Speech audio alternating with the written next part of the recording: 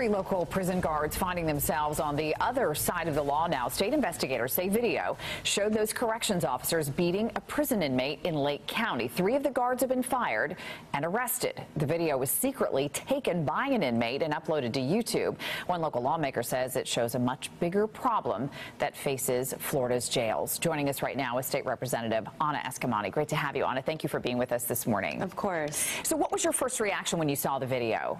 Complete shock. The reality is that that type of abuse should not be happening in our state prisons.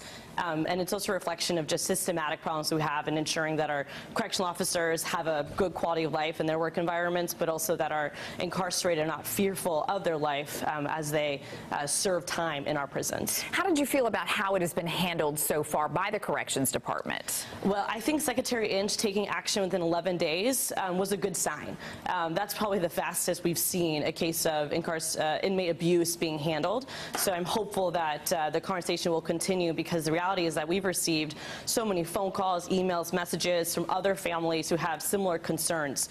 And it's a reflection of a lot of work we need to do to make sure that our prisons are actually safe. And what have you been doing on your own as far as this is concerned since this happened? Yeah, we actually visited Lake Correctional Institution last Friday ourselves, meeting with the warden. We arrived unannounced with the intention of seeing the space for ourselves as it is without any preparation for a lawmaker, and got to talk to COs. We were able to speak to some inmates, and we're going to be visiting prisons across the state while also lifting up the importance of criminal justice reform, not only the fact that Florida has one of the largest numbers of the incarcerated at 96,000, but speaking towards our budget when it comes to the incarcerated and the fact that we keep losing COs to other jobs. So, Anna, they willingly let you in? There was no issue getting in? As a state lawmaker, every state prison has to let me in.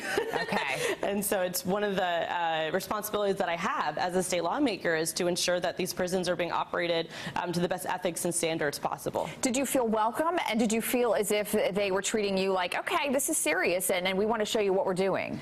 Absolutely. I think the reality is that when a lawmaker shows up, it reminds the Department of Corrections, reminds those who work at that facility that there are people really thoughtful and concerned of what's happening. And so I hope it also encourages a more positive work environment. But again, we know the salaries for our COs are too low. We lose COs to other jobs all the time. It's a stressful job.